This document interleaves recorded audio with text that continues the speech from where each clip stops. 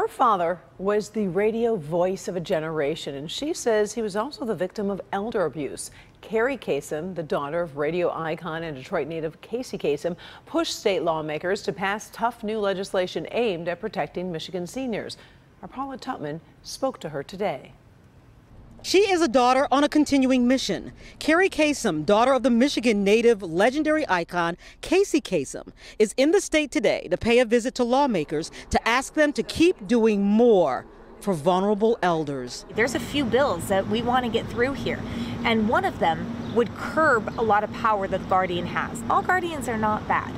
There are some good people who want to take care of people, but when you get hit with one that doesn't care about family or loved ones but money. Her very public battle pit family against step-family when Kasem's care was taken over by his second wife, Jean Kasem.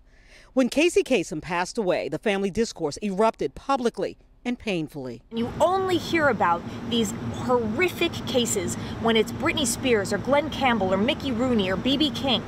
You don't. Or Kerri Kasem. Or my dad, right?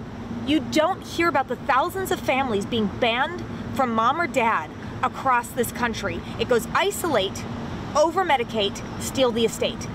And it's legal. It's legal, and this can happen to anybody. But it also put a laser focus and the white-hot glare on a court system that can determine complete and final control over a vulnerable elder. My own dad's brother couldn't go see him. When there's one person that the uncooperative caretaker doesn't want to let in, I can see that. Okay, maybe they're abusive. When you say the whole family, all my father's friends can't see him, you shut the gates, you take away all of his communication devices, you fire his staff, that's isolation. In March of 2020, quietly in, pretty much overshadowed by COVID, an amendment to the guardian laws in Michigan that creates a check and balance on the court's ability to declare complete and total power to a court-appointed guardian by creating a path for interested loved ones to see their elders, no matter who holds the legal reins over their care. Kasem Cares, my foundation, has passed this legislation in 12 states. 9 other states adopted a similar version.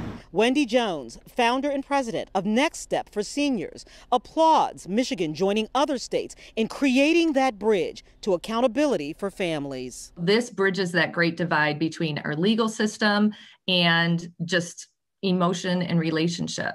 So I think this is an amazing opportunity, and I hope that more states take advantage of it. Kerri Kasem believes that there needs to be larger reform, but at least some states are moving in the right direction. Paula Tutman, Local 4. Kerri's foundation, Kasem Cares, has put together a digital toolkit families can use to navigate issues of elder conservatorship and elder abuse. So we put an easy-to-find link on our social media platforms for you, and you can check it out at clickondetroit.com.